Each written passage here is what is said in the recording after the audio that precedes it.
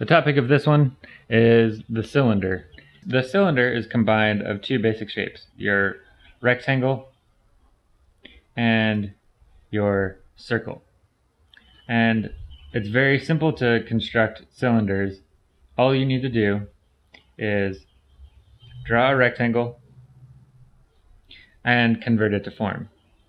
And you do that by taking a segment of the circle. And you can draw basically two different types of cylinders when it comes down to it.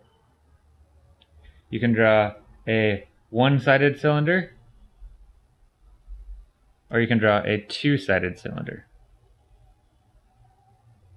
So right here, you only see one side of the cylinder.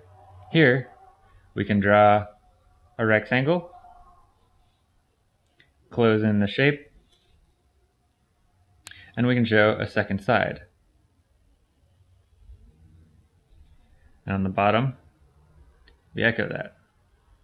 The simplest way to know what curve to do is to use the same curve on the bottom and top. Okay, so we have one-sided, two-sided. Now there's lots of possibilities to how you can develop this. You can kind of make them more triangular. You can head them towards a cone or make it feel like they're going back and away in perspective, right? And the cool thing about cylinders is your ellipse doesn't necessarily have to be perfect to get it to be dimensional. Now there's some preferences that you might have or you might see, and there's some technical things to get it perfect, but there's some basics that you don't want to do. The first one you don't want to do is draw your rectangle and leave the top flat, because that looks like a rectangle. This situation I've seen people do when they're drawing cups and glasses and they're eye level with the top of the glass. So I would always recommend either looking up or looking down on the object, so that you either create something like this, or you do the one or two-sided version of this.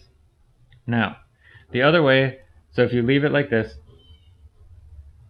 is your no-no, right? Don't do that one. The other way to mess this up is to make pointy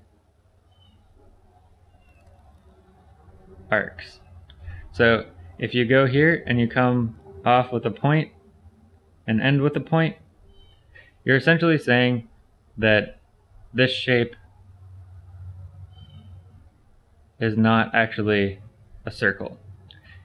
If I tilt this up and I look straight down on this form, what I have is this kind of almond looking thing.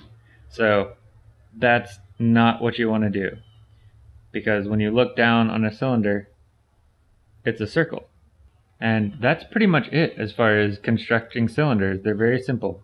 From here you can play with endless variations on them, and they're one of the most useful forms that you'll have, but they're just troubled because they don't show that many sides. A lot of times you're going to be using the one-sided, and the only way to get any dimension out of it is by seeing this arc or putting detail across it.